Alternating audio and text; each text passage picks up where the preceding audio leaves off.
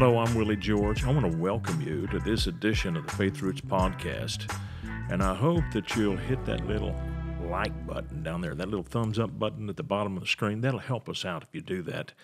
And then if you haven't already, go to my website. It's myfaithroots.com, and sign up there for that free email devotion that we send out every time we do one of these podcasts. We do 20 of them a month, so you'll have an amazing little devotional booklet at the end of each month if you do that.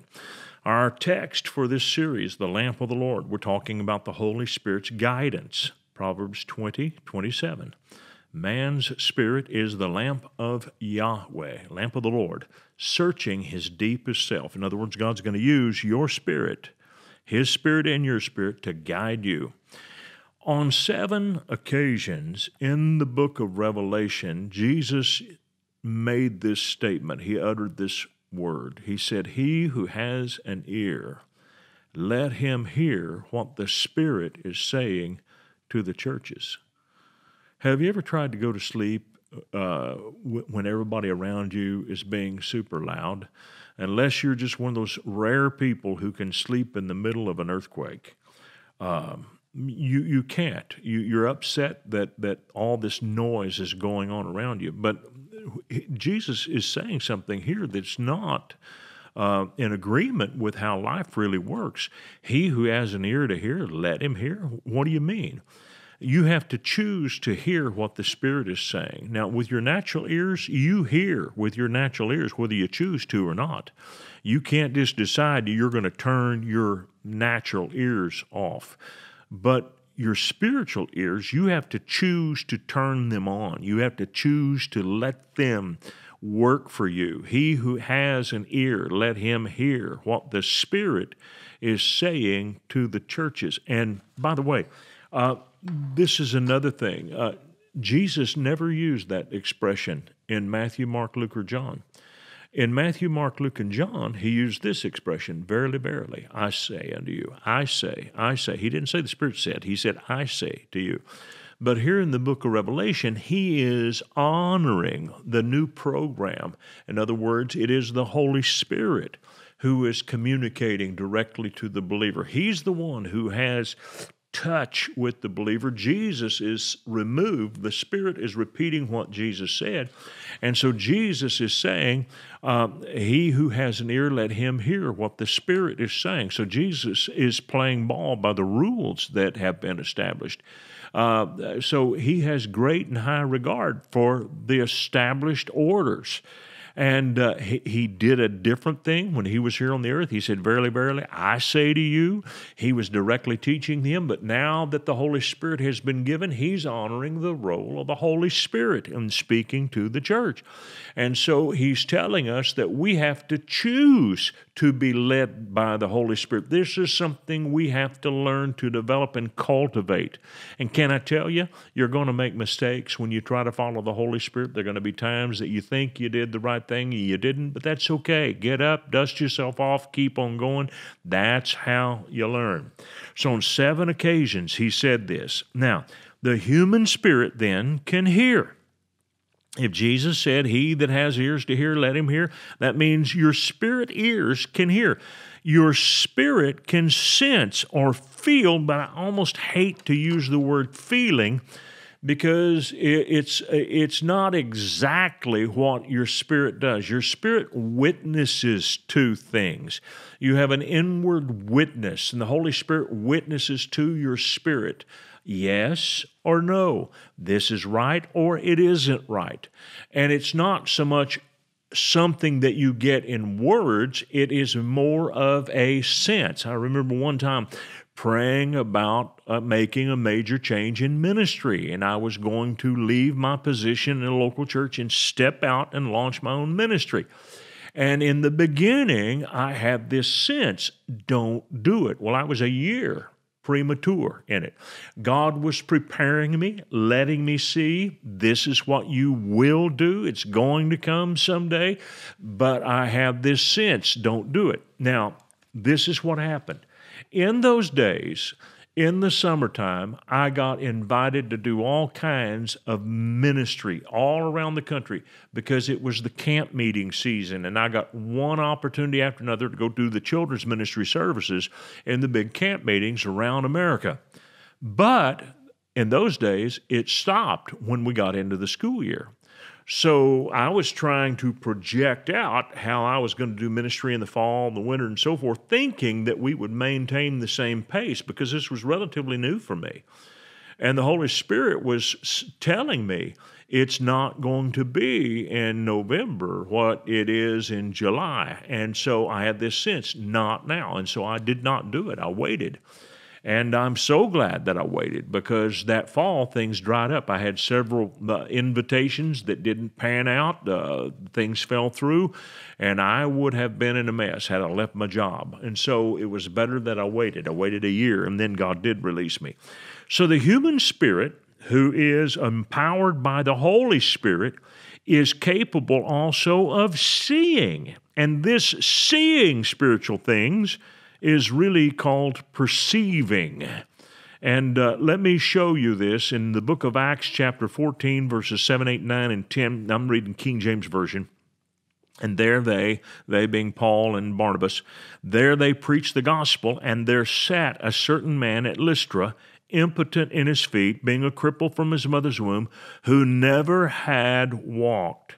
The same heard Paul speak, who steadfastly beholding him and perceiving he had faith to be healed, said with a loud voice, "Stand upright on your feet," and he leaped and walked.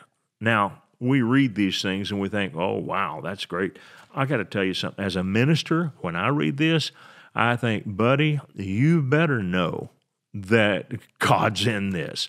Because you've come there as a missionary, you're out here preaching to a group of heathen, you've told them this story about the resurrected Christ and how he was crucified for our sins and raised from the dead, and now you tell a crippled man to get up and walk, you better know you've heard from God. But Paul did. And this perceiving, the Bible says he perceived that he had faith to be healed. Now, it could have said, the Spirit said to him, tell that man to walk, but it doesn't say that because the Spirit didn't do that. Paul saw the man's faith. How did he get faith? He was sitting there hearing Paul preach. He believed in what Paul said about Jesus, and he knew that he had faith to be healed. And so Paul said to him, "Sir, stand upright on your feet." And the man begins to struggle, I'm sure, in the beginning, and then boom, the power of God hits his feet, and he stands up, and he's leaping and walking, and of course it turns the whole city on its ear. And so Paul was able to perceive faith. That's amazing to me. What does faith look like? How do you see something like faith? How do you see that? There is something then in our spirit, enabled by the Holy Spirit, that enables us to see spiritual qualities. We're able to see things. I think sometimes you can perceive negative things, sometimes negative things in people. You'll see, don't trust that person. There's danger there. This is not a trustworthy person. You perceive those things. Paul was able to perceive or to see faith. So, God enables us to see His purposes. Now, although the inward perception is similar to your imagination, it's similar to your natural imagination. You and I have imaginations. God uses them. And so the perception that God gives is like that, but it's just deeper. It really is. It's deeper, and it's a hard thing for me to explain. Here's the Apostle Paul. He has appealed to Caesar. He is being taken to Rome to stand trial for accusations that some of the unbelieving Jews have made against him in Jerusalem. And in order to save his life, he appealed to Caesar, but what it guaranteed was he was going to get a chance to preach the gospel to Caesar, and that's what he wanted to do. But they're going to travel in a boat, and they're traveling at the wrong time of year, traveling when storms are common. And Acts 27, verses 9 and 10, here's what Paul said, "Sirs, I perceive that this voyage will be with hurt and much damage, not only of the lading and of the ship, but also of our lives." And Paul was right. They shipwrecked, they lost the ship, they lost all the cargo. Now, everybody's life was spared, but the commercial value of the ship was totally lost. And Paul could see it. He saw it ahead of time. He perceived it. He saw this. Now, this kind of seeing or revelation is the highest form of Holy Spirit leading. And here's why, because it provides the greatest insight. And let me explain this. There are three primary inward ways that the Holy Spirit's going to lead you. I'm not talking about visions. I'm not talking about dreams. I'm not talking about prophecies, any of that stuff. I'm not talking about that. I am talking about the three most common forms of leading. There is the inward witness, there is an inward voice, and there is inward perception. The most common, by far, is the inward witness, and it is a simple yes or a simple no, and it is a sense, it's not a word. Then there is the inward voice. When the inward voice of God speaks in your heart, I can tell you it won't be lengthy. It will be a couple of sentences. It usually is very succinct. And that's what you see in the Scriptures. When God spoke by His voice with people, it was very succinct. But then there are those times when God needs to get across a greater volume of information, and we perceive His plan and will. And this is what I found out about it. When that happens, I'm telling you that it takes you 30 minutes to explain what God showed you in just a microsecond. You see it in a flash, but there's 30 minutes worth of natural information there. That's inward perception. You see something, and it's amazing. I moved to Tulsa in 1978, was so excited about coming, and went to work for a pastor that I really admired and respected. And the church blew up and it grew. But I could tell 6 weeks after I got here, I don't fit. And I didn't gel with the pastor, and I knew it. And I knew that God had not joined us together, but I knew beyond any shadow of a doubt, God called me to this city, God brought me here, and God called me to that church, God called me to that. Man, I know that He did. And so I was brokenhearted when I sensed this. And I took my family home from church one Sunday night after church was over. And then I went over to the campus of Oral Roberts University, and I just parked out there in the parking lot by the Mabee Center. I just wanted to pray. I don't know. I guess I thought that I could be closer to God at ORU. So I'm praying out there on the parking lot. And all of a sudden, I have an inward revelation, an inward perception of God's plan. And I rushed home because I didn't want to say it without my wife hearing it. And so I told my wife when I came in the door, we got to pray. And we knelt down by our bed. And I began to prophesy. And this is what I said. I'm speaking out now what I saw. And it was, thus saith the Lord. I didn't call you to one church. Your ministry will not be and cannot be fulfilled in one church. You came here thinking that you were called to one church. But I am calling you to the body of Christ, and I'm going to give you a ministry that will cover this nation, and you will reach hundreds and hundreds of churches and thousands of children. And I will give you favor with pastors and leaders, and you will stand shoulder to shoulder with the leaders of this great movement, and I will give you favor to do greater things than you imagined.